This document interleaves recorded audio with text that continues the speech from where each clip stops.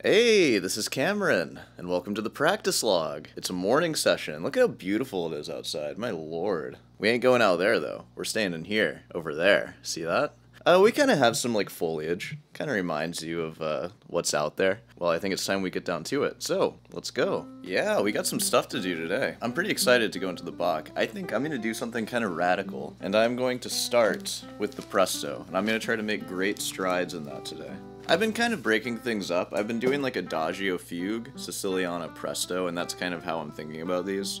So the first half will probably be mostly focused on the Siciliana Presto, and then I still want to focus on the Adagio Fugue in this half as well. So it'll kind of be like a double. And I really need to put in considerable work into the Sohr Mozart variation, so I'm going to do that. In the second half, I'm going to try to really gas out on the Bach in the beginning. I really want to finish that Bach so I can move on to a new one. I have another sonata lined up. Ooh. Yeah, but that pretty much covers all that. We'll probably watch the Bach video in the middle. The Julian Bream one's getting pretty interesting, huh? That's pretty fun. But you know, we don't want to burn out on it. Which, speaking of that, I don't actually have a question today. So I want to make kind of a new segment for when this happens. This is going to be story time. I need to think of some weird thing to say when it's story time. Let me try to think of one. I got a new story time comment today, so let's see what they have to say. Is that good? I might change it. This is from Anu Man. Hey, how's it going? Hope you're doing well. You're not doing too well based on this though. You start off, Dear Cameron. Love that. Very formal. Feels like a letter. You seem to be a big fan of Julian Bream.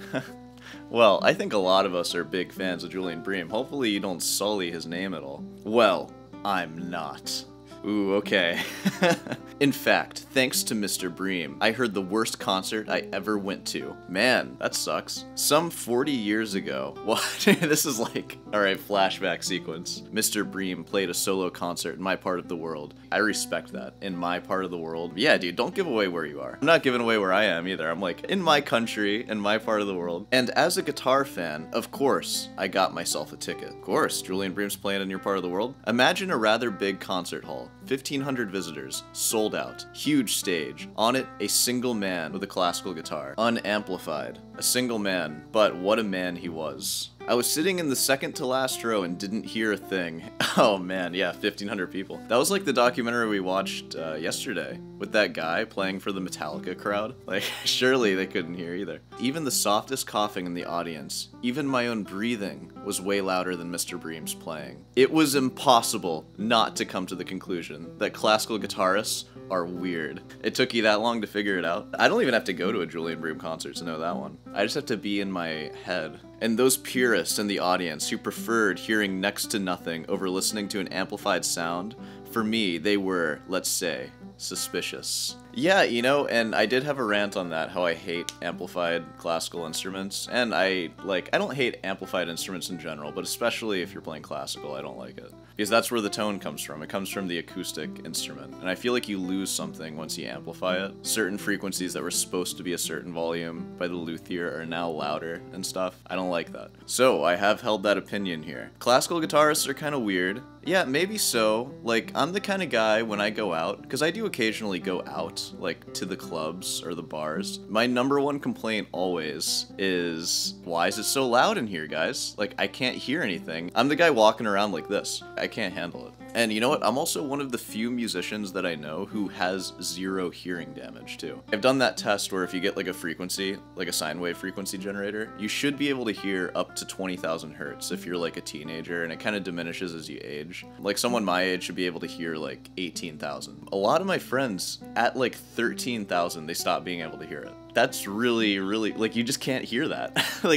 There's just so much sound that you can't hear. I can hear almost double the sound that you can hear. So, you know, take care of your ears. Get some earplugs, something that I recommend. Get a pair of noise-canceling earbuds. Don't even listen to anything with them. Just walk around in your daily life with them in. That, or just wear regular earplugs. That's generally a good idea. And man, you know what I love about classical guitar? I can play it for hours and my ears don't hurt. My ears have never hurt from playing too much classical guitar. They have hurt from playing piano. They have hurt from playing flute. They have hurt from playing electric guitar. So, That's nice. Okay, so after all this, well, time went by. Classical guitarists hardly ever reach such an audience anymore, but my critical opinion towards them never changed.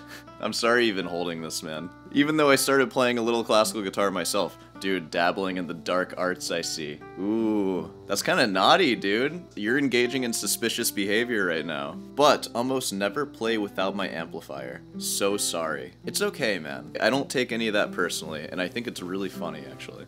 You always play classical guitar with an amplifier? I feel like that's kind of suspicious. I mean, I'm not judging you or anything, but I certainly wouldn't do that. I assume that you have like a plug-in classical, because I wouldn't want to like set a mic up every time I practice. Oh, wait. It seems like there's a lot of people that Julian, Bream, and John Williams have pissed off over the years. I'm happy that this channel is serving as sort of an outlet for those people to share their story, and then we can all hear about it in the chair, so that's kind of fun. Thank you for sharing your story. That was very fun and interesting. Alright, well, I think we can pretty much wrap it up there. So, let's go ahead and get to practicing, shall we? It feels good to sit in this chair, knowing that I have all this Bach ahead of me. There's nothing quite like practicing Bach, you know? So, if you're not already, I encourage you all to go practice some Bach. I'm going to warm up with the fugue, to a metronome, slow practice. I'm going to play everything relatively light, just to get my finger wingers going. Alright, well, I will see you on the other side.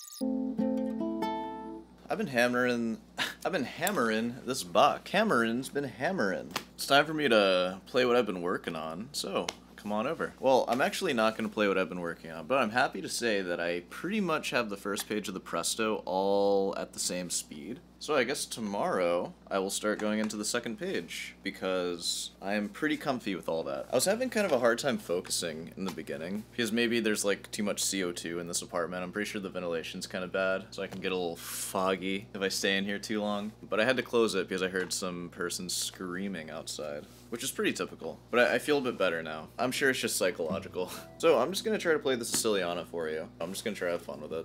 You'll see.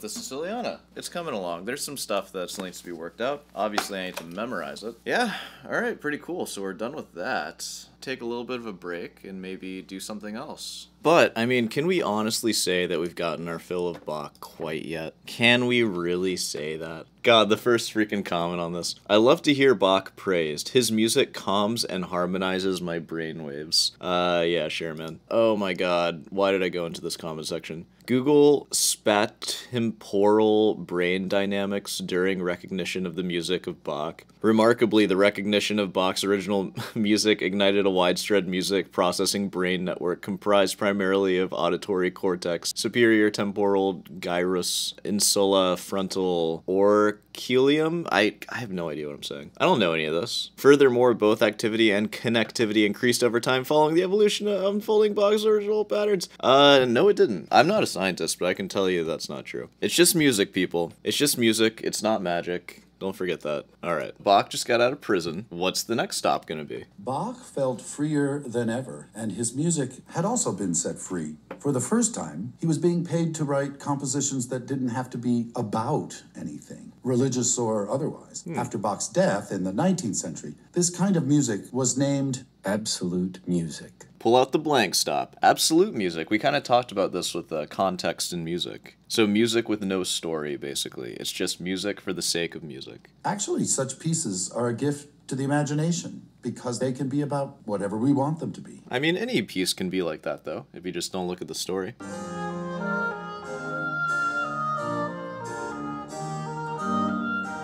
I don't know, was his other music about something? This sounds a lot like his other music. Don't give me imagery right now. This is about nothing. Yeah, this is who listens to it. This old music.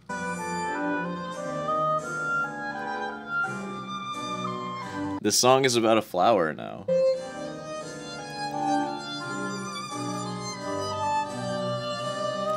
Oh, this is kind of a boring chapter, I'm gonna be honest. Yeah, dude, bask in the glory of Bach. He looked like his neural pathways were getting rearranged, you know what I'm saying? Looks like his brainwaves were getting harmonized over there. It's okay. What? What is this? This is so rich with story now. So many different timelines, I have no idea what's even happening. There's too much story in this. What do you think it's about? It's about nothing, that's what you just said. No living being. No living being. Processed food for every single meal of their life.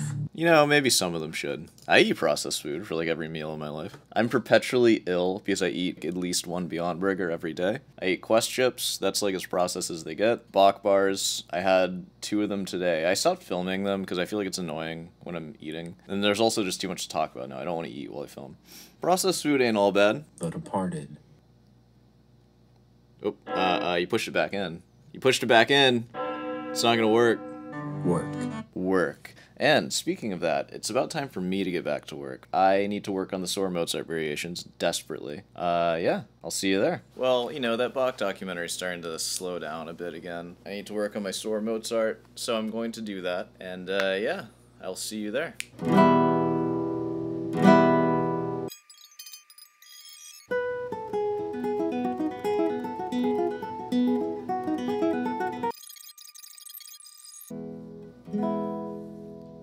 So I've just been working on the Soar Mozart variations, and I think I actually identified some issues that's been holding me back for a while. With a lot of this piece, it's very fast, right? Like, and you kind of have to move your hand a good bit. I've been a little too obsessed with, like, making sure every single note comes out.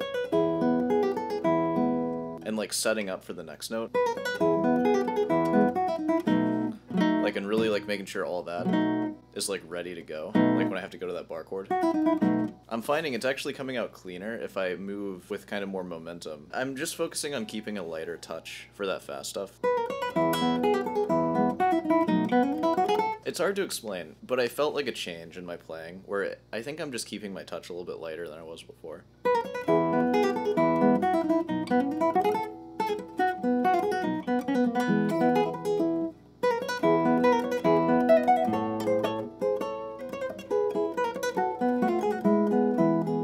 I'm not being very detailed with it, but I worked on that one.